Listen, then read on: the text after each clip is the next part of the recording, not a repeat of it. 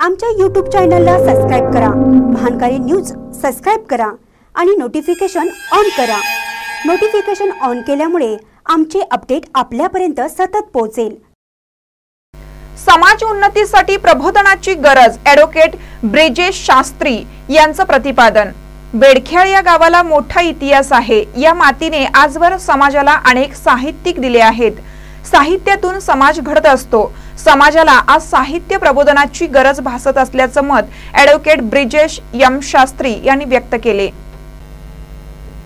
बेडखेळ येथील BS पदवीपूर्व महाविद्यालयाच्या सभागृहात युवा प्रतिष्ठान व साहित्य संस्कृती आणि शेती विचार मंचच्या वतीने स्वामी विवेकानंद जयंती निमित्त 11 रोजी आयोजित राज्यस्तरीय वक्तृत्व स्पर्धेचे उद्घाटन प्रसंगी ॲडव्होकेट शास्त्री बोलत होते।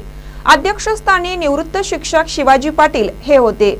यावेळी निवृत्त अभियंते MS चौगले, प्राचार्य RB साबन्नावर, उपप्राचार्य DA माने, कृषी पंडित सुरेश देसाई, KV जोशी, अभयकुमार खोत, प्राध्यापक DN दाभाडे, बाळासाहेब शिंदे, प्रमोदकुमार पाटील यांच्या प्रमुख झालेल्या या कार्यक्रम प्रसंगी उपस्थितांचे स्वागत संग्राम पाटील यांनी करून प्रास्ताविका स्पर्धेची माहिती दिली।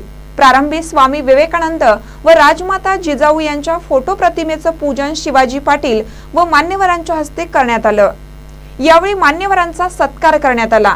या स्पर्धेत सांगली, सातारा, कोल्हापूर, बेळगाव, सोलापूर जिल्ह्यातून 27 स्पर्धकांनी सहभाग घेतला होता। यामध्ये पुणे येथील आशुतोष निकम प्रथम, विश्वजित पवार पलूस व अभिजित बिरनाळे कोल्हापूर द्वितीय, संघर्ष कांबळे कोल्हापूर व मिथुन माने सातारा तृतीय, तर चौथा क्रमांक सांगलीचा विश्वजित पाटील यांनी पटकावला।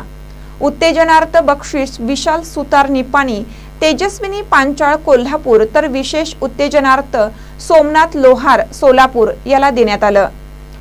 यावेळी विजेत्यांना रोख रक्कम व स्मृतिचिन्ह देण्यात आलं। यावेळी अजय मेंगाने, फैरोज मुल्ला, ओंकार चौगले यांच्यासह बेडखेळ परिसरातील नागरिक, महिला, मंचचे कार्यकर्ते उपस्थित होते।